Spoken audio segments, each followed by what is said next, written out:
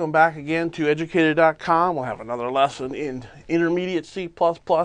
Today we are talking about containers. It's specifically list containers, linked lists.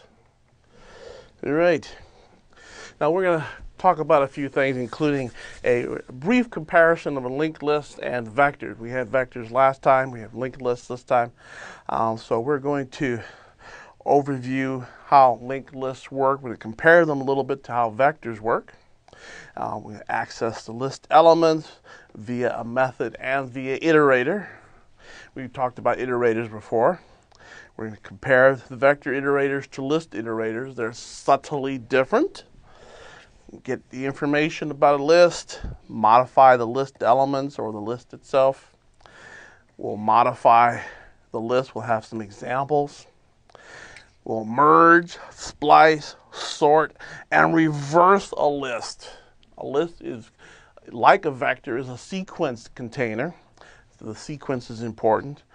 And we'll provide some functions for custom sorting. You may not like the way the system sorts things. The system may not be able to sort your object without you giving it a custom sort routine. And a few other containers that use the linked list, container adapters, specifically the deck. It looks like D cube, it's pronounced deck, stack, and queue. All right, a little quick overview here. Now, we've seen arrays and we've seen vectors. The data is kept in contiguous memory. Now, here's a nice little picture. We've got some numbers. I'm not going to read these numbers off for you.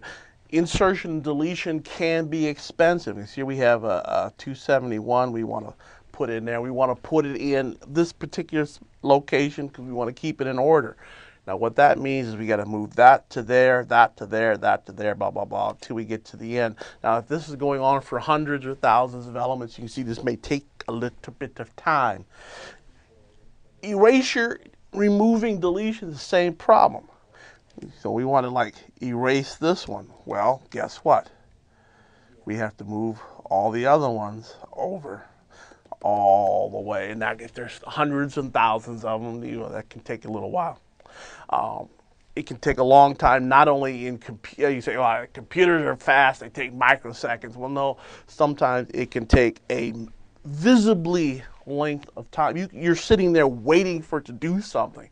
You want a human perspective, long time, depending on what you're looking at. I mean, these looking at all these are integers. What's the big deal? Those could represent, instead of integers, they could be a large, complicated object that you've designed, and you have an array of those objects. And if you have to physically move all of these objects, it could be time-consuming.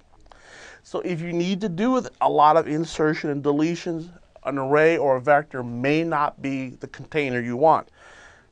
Now, your linked list container solves that problem because the data is stored in these nodes, and the nodes are scattered all throughout memory. So here we have the 15 is there, the 27 is there, the 82, blah, blah, blah, all the way around here. So now when we have a new node we want to add, we don't have to move anything around.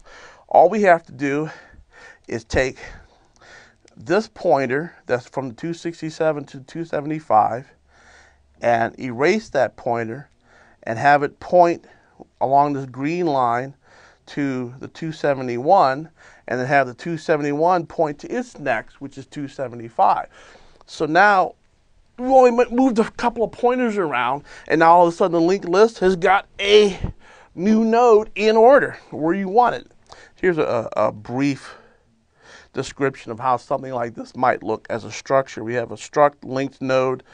Double is the value, which would be like 342 or 271 in this case, etc.